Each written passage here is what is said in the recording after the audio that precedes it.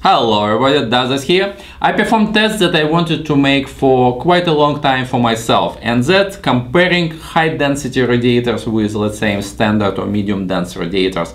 Some manufacturer claims that it's significant increase in performance, it's a future of radiator making and all kind of marketing bluff, but I never saw any proof of that, so to speak, so I decided to check out what's going on here. And my previous video when we tested dirty XSPC EX240 radiators was actually a perfect setup for me, because I had a similar radiator LP240 or from DazLab. It's not ideal situation because this radiator a little bit bigger and this radiator a little bit smaller, so but this is as close as I can get, try to compare between two types of fin density. So this radiator a little bit in disadvantage because of the size, but you know, if it's big difference we'll see it, if it's not big difference we won't see it, so I assume it will be okay to get some ballpark number and get some sense what's really going on.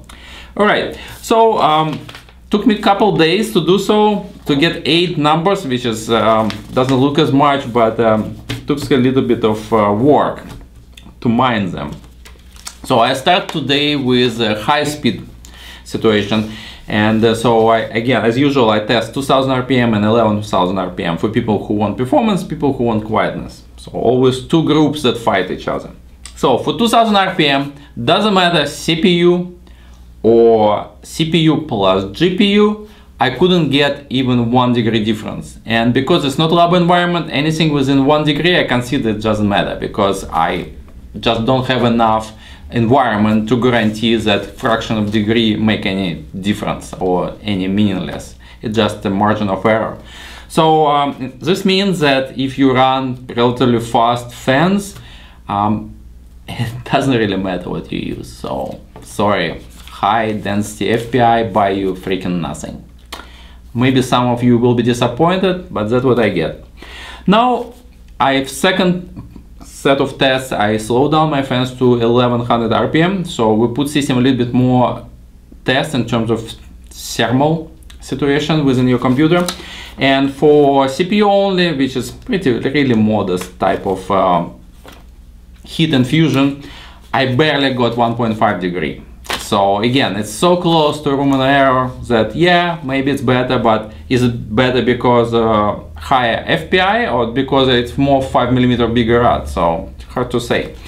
When I kicked in GPU into equation, I got a little blimp up, so 1.75 degrees, that's all I got. And again, why is that? Not convincing enough. If I could get like 4 degrees or something, I would say yeah, okay, it makes sense. But this, I'm sorry, it's just a marketing bullshit that we get fed on a regular basis. So I would say if you're deciding too much and thinking and reflecting too much on fin density, I don't think it really make any practical difference. So whatever you choose probably give you similar results. So for me, the question is now answered. You can draw your own conclusion, of course, and disagree or agree with what I'm getting here. Alright guys, that's all for today. The next test, I do something that I promised you from the very beginning. So we will be doing push, pull, and push-pull setups and see if it will make any significant difference on performance numbers. And I'm going back to triple radiators this time, so because I'm done with duals, so it will be 2 GPUs, 1 CPU, and we'll see what's going on. Alright guys, thanks a lot for watching. I'll see you soon with more videos.